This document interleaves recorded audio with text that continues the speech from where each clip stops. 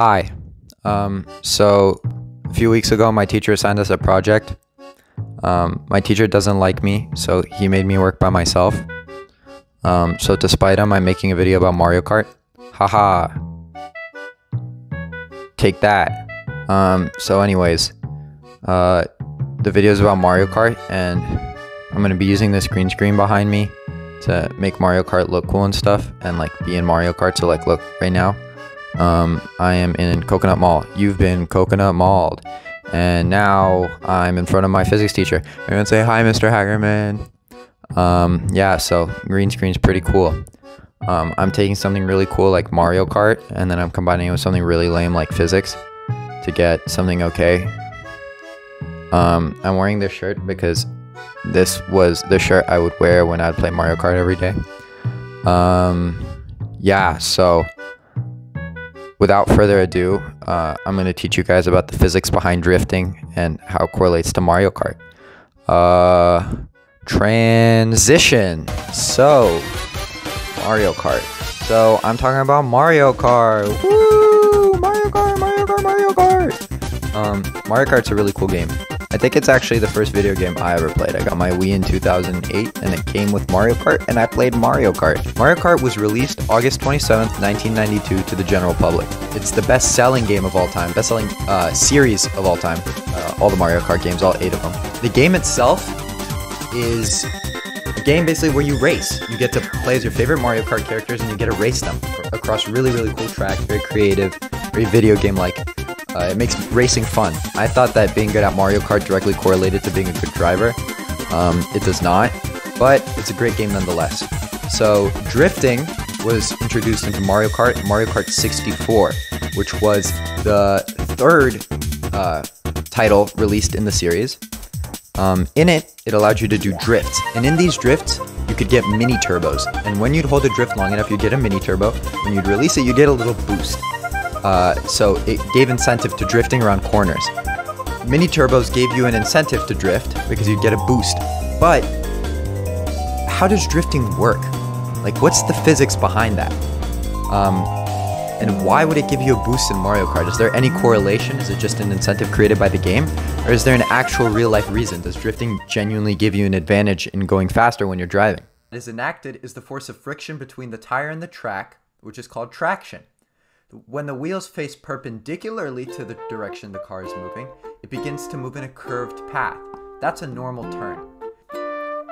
Now, a regular driver may come into a drift and not know what to do and not turn their wheels, and as a result spin out and fly off the asphalt track that they're driving on. But if you know how to drift, once you enter the skid, you turn your wheels perpendicular to the way that your car is moving to create a drift, because your wheels will overcome the force of friction and navigate you on the bend, allowing you to do really, really tight turns.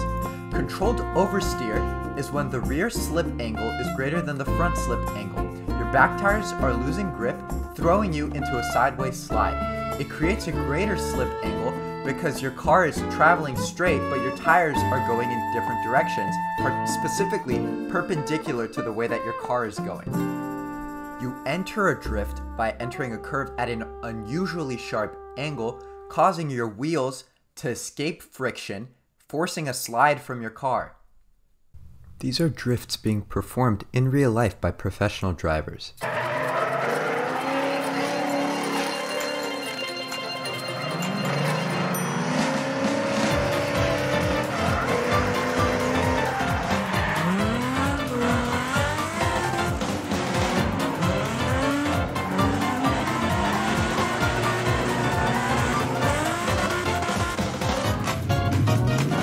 And then this is me drifting in Mario Kart.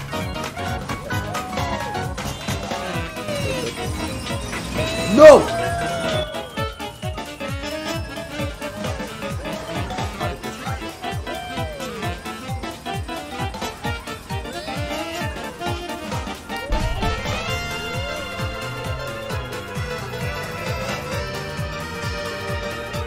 So now we get to the most important question. In Mario Kart, bikes are actually faster than cars. So I always use a bike, but bikes are faster than cars.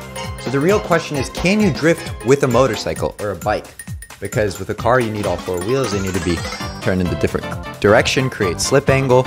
In short, yes you can. All you have to do is turn your back tire perpendicularly to the direction that you're going. You start to do a drifting turn, and most bikers will say it's pretty fun, according to Google. Does that mean I am capable of performing drift with a bike? No. Does that mean I'm able of performing a drift with a car? No. But in Mario Kart, I'd say I'm pretty good at it. No. So yeah, that's drifting. Wow. I decided to throw on some of my highlights of my coolest drifts, so that you guys could see. I'll put some cool music behind it. If you like it, just like comment saying, "Wow, Eli, you're so good at Mario Kart." Wow, Eli, maybe you can go pro because you're not passing physics this year. Hags, please give me an A. Yeah, but thank you for watching. That's how, that's the physics behind drifting in Mario Kart. Yeah, and don't forget to make me famous so that I can take my physics teacher's job. Thank you for watching. Peace.